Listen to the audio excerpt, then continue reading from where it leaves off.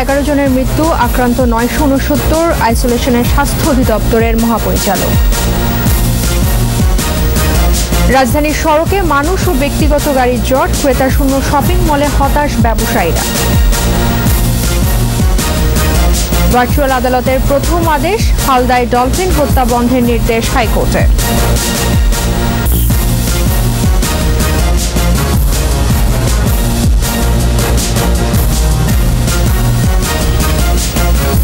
শুনছিলেন first security ইসলামী bank limited সংবাদ শিরোনাম। আমন্ত্রণ জানাচ্ছি রাত 9টার 21 সংবাদের সাথে আছে আমি তাজনুবা জাবিন।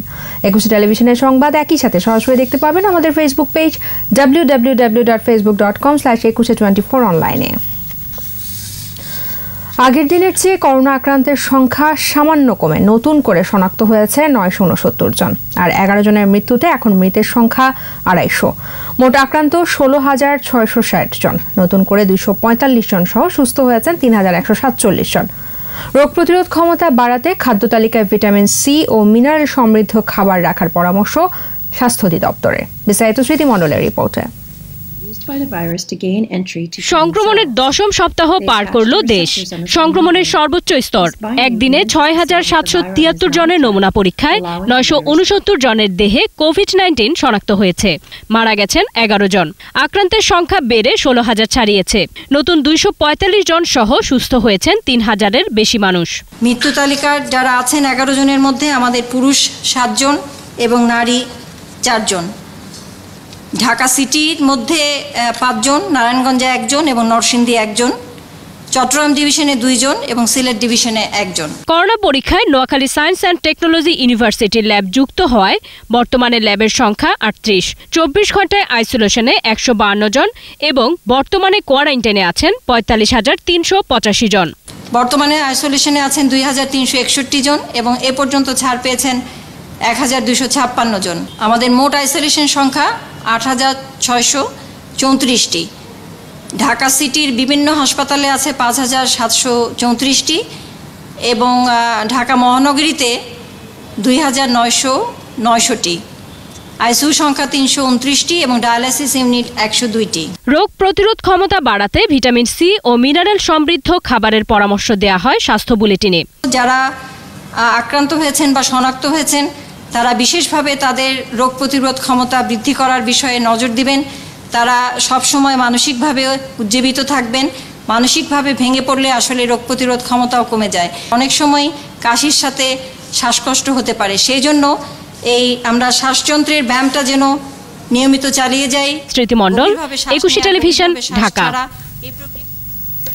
এদিকে জ্বর, সর্দি, কাশি নিয়ে স্বাস্থ্য অধিদপ্তরের মহাপরিচালক অধ্যাপক ডাক্তার আবুল কালাম আজাদ আইসোলেশনে রয়েছেন।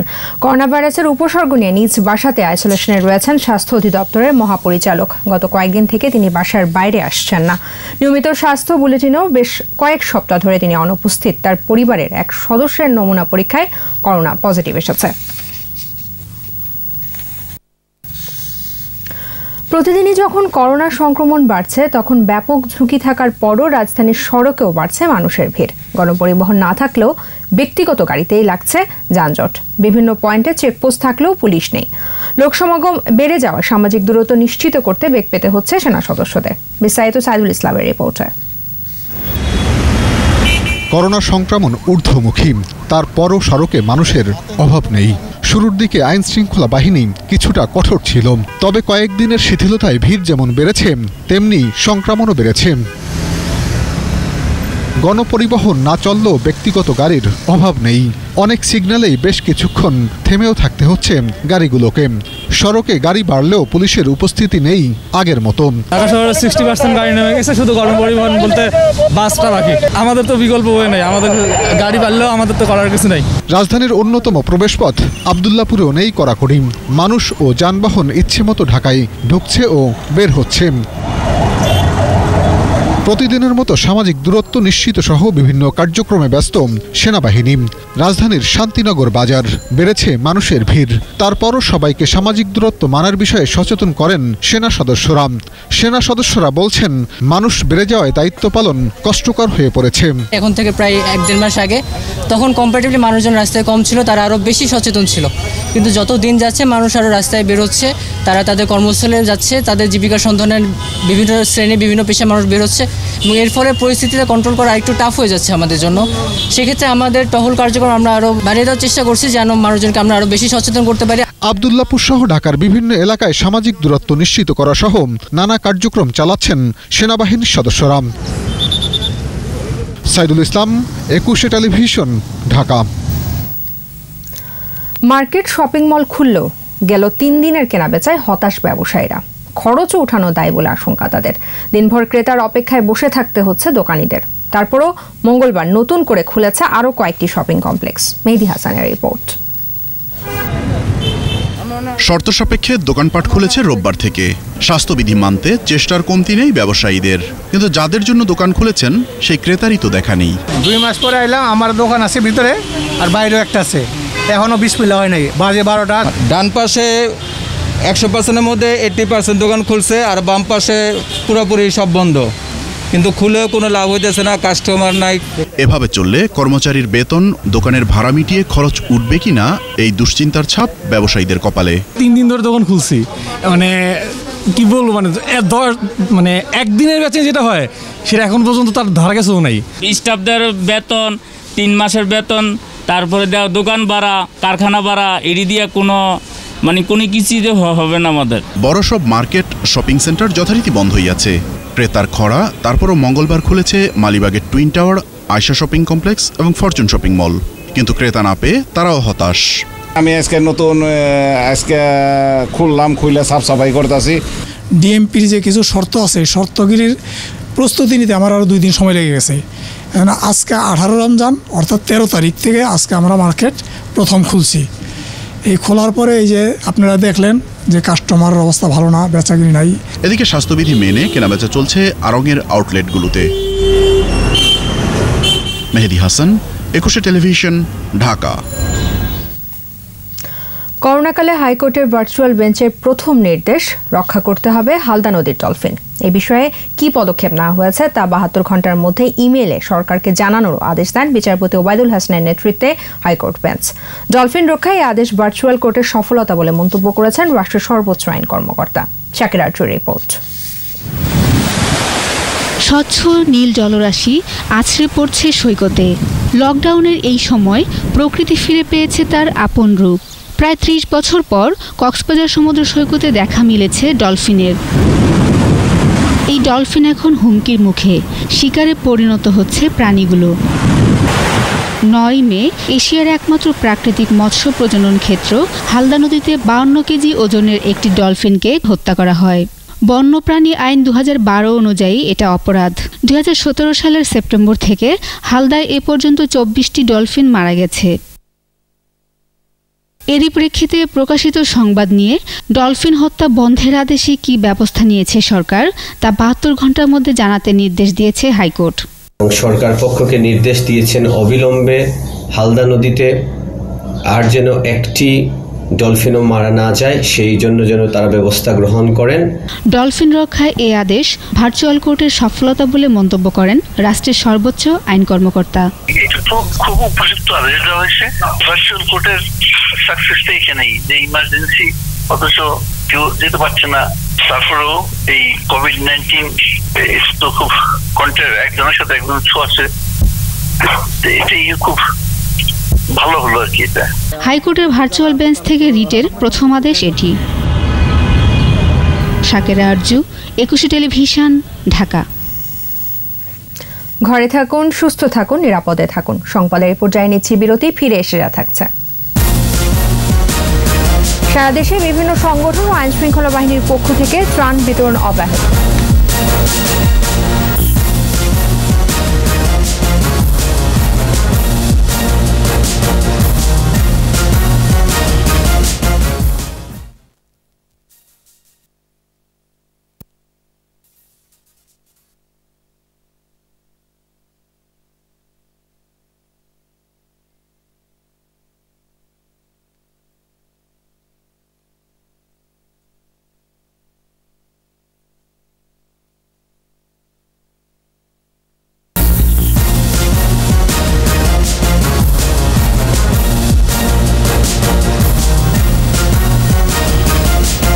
আবার আমন্ত্রণ রাত 9টার 21 সংবাদে। ত্রাণ কার্যক্রমে অনিয়মে সরকারের জিরো টলারেন্সের অবস্থান আবারও মনে করিয়ে দিয়েছেন আওয়ামী লীগের সাধারণ সম্পাদক ওবায়দুল কাদের। সরকারি বাসভবন থেকে ভিডিও বার্তায় স্বাস্থ্যবিধি মেনে প্রাইভেট চেম্বারে সাধারণ রোগী দেখার জন্য চিকিৎসকদের প্রতি আহ্বান জানান কাদের। চিকিৎসকদের প্রাইভেট চেম্বারে রোগী দেখা, বেসরকারি ক্লিনিকের চিকিৎসা সেবা পরিস্থিতিগত কারণে সীমিত হয়ে পড়েছে। এতে সাধারণ মানুষ তথা রোগীরা অন্যান্য রোগের চিকিৎসা থেকে বঞ্চিত হচ্ছেন। স্বাস্থ্যবিধি মেনে এবং সুরক্ষা সামগ্রী ব্যবহার করে প্রতিদিন কিছু সময় প্রাইভেট চেম্বারে রোগী দেখার জন্য চিকিৎসকদের কাছে আমি অনুরোধ জানাচ্ছি। করোনা সংকটের প্রশাসন, সরকারি বেসরকারি বিভিন্ন সংগঠন ও আইনশৃঙ্খলা বাহিনীর পক্ষ থেকে খাদ্য আর্থিক সহায়তা প্রদান অব্যাহত রয়েছে। প্রতিনিধিদের সহায়তায় আফসানা ইলার রিপোর্ট। ভোলায় শতাধিক প্রতিবন্ধীর মাঝে নগদ টাকা ও ইফতার সামগ্রী বিতরণ করেছেন সংসদ সদস্য নুরুন নবী চৌধুরী শাওন। এছাড়াও ব্রাহ্মণবাড়িয়ায় 100 প্রতিবন্ধীকে ত্রাণ দেওয়া হয়েছে। রংপুরে বিসিবির উদ্যোগে 300 খেলোয়াড়কে খাদ্য সামগ্রী বিতরণ করা হয়। এর মধ্যে football, cricket, basketball, table tennis সহ ক্রীড়াঙ্গনের খেলোয়াড়রা ছিলেন। সিরাজগঞ্জে জেলা পরিষদের উদ্যোগে 600 পরিবারের মাঝে ত্রাণ সামগ্রী দেওয়া হয়। চৌহালি উপজেলার 2 ইউনিয়নে চাল, আটা, চিনি ও সেমাই দেওয়া হয়। পিরোজপুর জেলা হাসপাতাল সহ জেলা 7টি উপজেলা স্বাস্থ্য কমপ্লেক্সের ডাক্তার ও নার্সদের জেলা পরিষদের অর্থায়নে 600 N95 মাস্ক প্রদান করা হয়। ঠাকুরগাঁয়ে 2 উপজেলার বিশেষ চাহিদা সম্পন্ন শতাধিক শিশুর মাঝে খাদ্য সামগ্রী বিতরণ করেন বর্ডার গার্ড ব্যাটালিয়নের অধিনায়ক lieutenant colonel Shahidul Islam PSC. Narail সদর হাসপাতালের আবাসিক medical officer doctor Moshiur Rahman বাবুর ব্যক্তিগত উদ্যোগে স্বেচ্ছাসেবী সংগঠন স্বপ্নের খোঁজে ফাউন্ডেশনের সদস্যদের পিপিই বিতরণ। সাতক্ষীরায় দরিদ্র, কর্মহীন ও অসহায় প্রায় 200 পরিবারের মাঝে প্রতিদিন সবজি বিতরণ করছে একুশে টেলিভিশনের প্রতিনিধি জিএম মুনিরুল ইসলাম মিনি ও তার পরিবার। সাভারে হিজড়া সম্প্রদায়ের মাঝে ত্রাণ বিতরণ। এদিকে ত্রাণ সহায়তা না পেয়ে মানবেতর দিন কাটাচ্ছে রাজবাড়ির গোয়ালন্দের চরাঞ্চল কুশাহাটা, বেতকা ও রাখালগাছি ইউনিয়নের 4 শতাধিক পরিবার। ব্রাহ্মণবাড়িয়ায় ত্রাণ বিতরণে অনিয়মের অভিযোগে বিক্ষোভ করেছে ত্রাণ বঞ্চিতরা। এদিকে ত্রাণের দাবিতে ঠাকুরগাঁয়ে বিক্ষোভ করেছেন গণপরিবহন শ্রমিকরা। এছাড়াও গোপালগঞ্জ, রাঙ্গামাটি, সিরাজগঞ্জ, বাগেরহাট, ঝিনাইদহ ও নোয়াখালীতে অসহায়, হতদরিদ্র ও নিম্নয়ের মানুষের মাঝে খাদ্য সামগ্রী ও ইফতার বিতরণ করা হয়। আফসানা নীলা, একুশে টেলিভিশন। এবার আমাদের সাপ্তাহিক আয়োজন সোশ্যাল ইসলামী ব্যাংক লিমিটেডের সৌজন্যে জনসচেতনতা।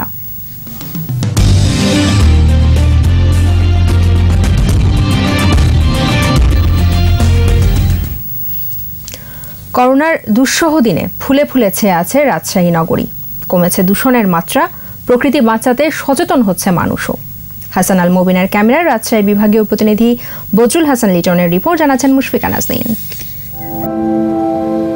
গৃহবন্দী মানুষ, রাস্তায় গাড়ি চলাচল নেই বললেই চলে, বন্ধ কলকারখানাও, ফলে কমে গেছে পরিবেশ দূষণ।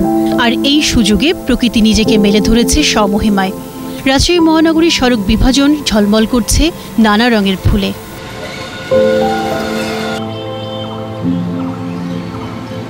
শহীদ AHM কামরুজ্জামান চত্বর থেকে কোর্ট চত্বর প্রায় 3 কিলোমিটার সড়ক জুড়ে মনোমুগ্ধকর নানা রঙের ফুল।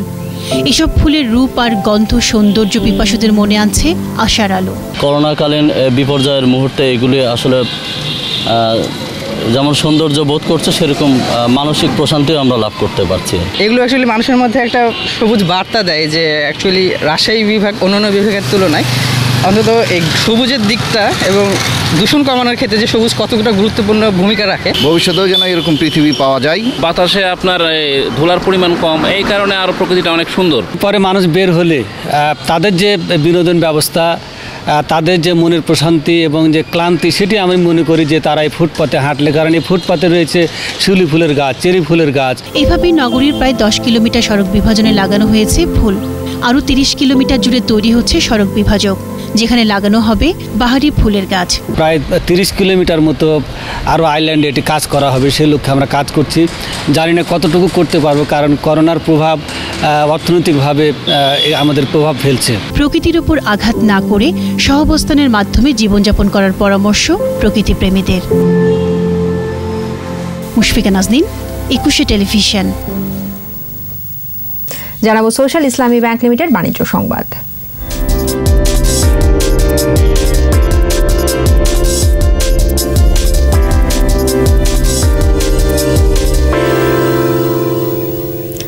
করোনা মোকাবেলায় নিত্য প্রয়োজনীয় পণ্য সরবরাহকারী প্রতিষ্ঠান মেঘনা গ্রুপ অব ইন্ডাস্ট্রিজ রাজধানীর বিভিন্ন জায়গায় ভোগ্যপণ্য স্বল্প মূল্যে বিক্রয় শুরু করেছে। ফ্রেশ নাম্বার 1 ও পিওর ব্র্যান্ডের ভোগ্যপণ্য বিক্রয় শুরু করেছে তারা। এমজিআই জানিয়েছে রাজধানীর 39টি পয়েন্টে 5টি ট্রাকে মোট 18টি পণ্য বিক্রি শুরু করছে। এসব পণ্যের দাম খুচরা বাজারের তুলনায় অনেক কম। ভোক্তাদের কাছে সুলভে ভোগ্যপণ্য পৌঁছে দিতে বাণিজ্য মন্ত্রণালয়ের সহায়তায় এমন কার্যক্রম গ্রহণ করা হয়েছে বলে জানান মেঘনা গ্রুপ কর্তৃপক্ষ। পুরো রমজান জুড়ে এই সেবা চালু থাকবে।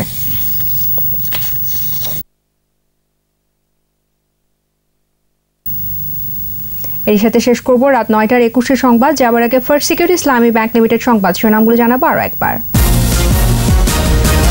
করোনায় আরো 11 জনের মৃত্যু, আক্রান্ত 969, আইসোলেশনের স্বাস্থ্য অধিদপ্তরের মহাপরিচালক। রাজধানীর সড়কে মানুষ ও ব্যক্তিগত গাড়ির জট, ক্রেতা শূন্য শপিং মলে হতাশ ব্যবসায়ীরা। এবং ভার্চুয়াল আদালতের প্রথম আদেশ, হালদায় ডলফিন হত্যা বন্ধের নির্দেশ হাইকোর্টের।